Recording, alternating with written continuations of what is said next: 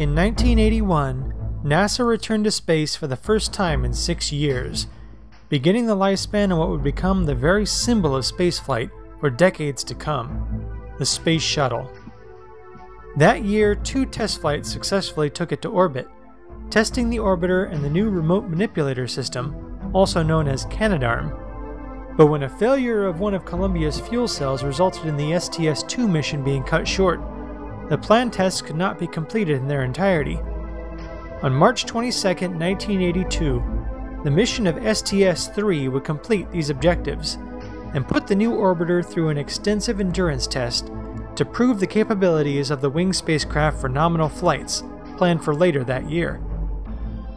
As this flight was still during the Space Shuttle testing phase, STS-3 would carry a crew of only 2, rookie astronaut C. Gordon Fullerton, whom had served with the Space Shuttle program during its approach and landing tests, and Skylab veteran Jack Lousma, making his second and last spaceflight. Lousma was originally scheduled to fly the original planned mission of STS-2, intended to rendezvous with Skylab and boost it to a higher orbit. However, when the shuttle development fell behind schedule, due primarily to the thermal protection system, Skylab was deorbited and its rendezvous mission was abandoned. Now Lousma's mission was a marathon shakedown of Columbia, the only spacecraft in history to return to space for a second, and now third time. During the first 2 flights, the entire shuttle stack was white, aside from the black surfaces of the orbiter.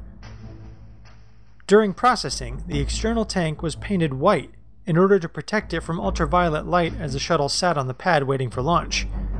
This proved to be of no real concern, and for the first time the tank was left unpainted, revealing the rust-colored spray-on insulation, which gave the tank its trademark orange color that would persist throughout the program's remaining lifespan. With the fuel cell problem corrected and all anomalies resolved, STS-3 takes to the sky in what would one day become a familiar sight to millions of Americans, as recognizable as the Stars and Stripes itself. Upon reaching orbit, Columbia was given a go for its 7-day mission, and upon some careful monitoring, the fuel cells all performed perfectly. It was now time to open the payload bay and begin tests, which not only involved operational testing of the remote arm, but a special payload rack housed in the back of the bay. And for the first time in the shuttle's history, scientific instruments and experiments were also housed inside the shuttle middeck, which Lousma and Fullerton complete during flight. Things immediately took a turn for the uncomfortable, however. First, the old Apollo adversary had returned, space adaptation syndrome. Not violently, but both men had experienced a period of nausea as their bodies adjusted to the weightless environment. Further, the spacecraft was equipped with a special toilet, which the crew could use with moderate efficiency and a bit of practice. However, after its first use, it malfunctioned, and this problem would persist throughout the entire flight, which Lousma would later describe as 8 days of colorful flushing. But this wasn't the big issue that would impact the flight. During the mission, heavy rains began in California, causing flooding at the landing site at Edwards Air Force Base. Since the landing strip was essentially just a dry lake bed and not a maintained concrete strip, landing the heavy space vehicle on the rain-soaked dirt could be catastrophic. At the time, Kennedy Space Center in Florida was not fully equipped to facilitate a shuttle landing, and the crew were not trained on such an approach. Fortunately, there was a backup, which they were trained on. A Northrop Run lakebed testing field at White Sands Missile Range in New Mexico.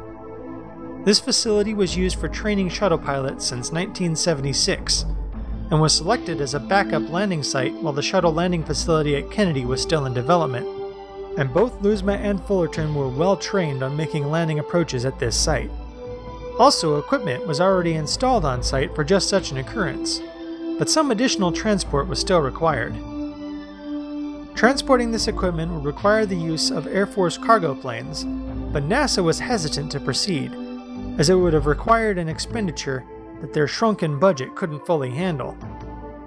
The alternative involved the tried-and-true method of transporting cargo by rail, utilizing the Santa Fe Railroad and Southern Pacific Railroad, finally tallying a total savings of $2 million in transportation costs.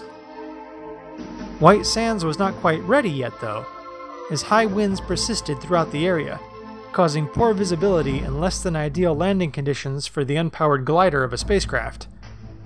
This is where the 8 days came into play, as the mission was extended for an additional day to wait for conditions to settle.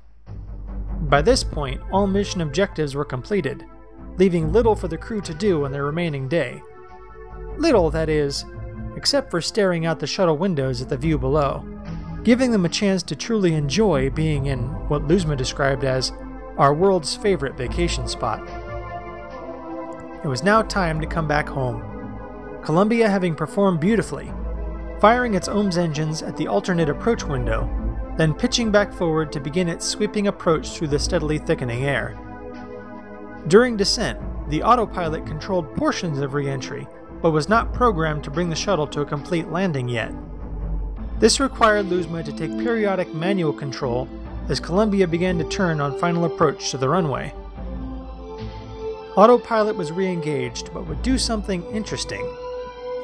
All instrumentation showed the shuttle was on course and on energy, basically meaning the glide speed was adequate to reach a nominal landing. Despite this, the autopilot closed the speed brakes completely, increasing the approach speed. Moments later, the autopilot ordered the speed brakes to open full, then closed again. While this presented concerns, Luzma carefully watched the approach, ready to take control at a moment's notice, keeping the autopilot on to monitor and collect data on this odd behavior. As the landing drew near, he finally shut it down completely, taking full manual control. Landing gear deploy, and Columbia makes its touchdown approach, but shortly after back wheels make contact, the nose began to rise. This was not supposed to happen.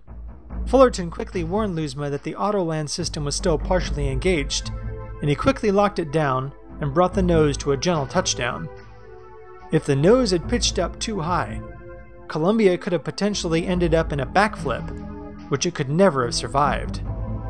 The quick realization saved the vehicle, and likely their lives as a result.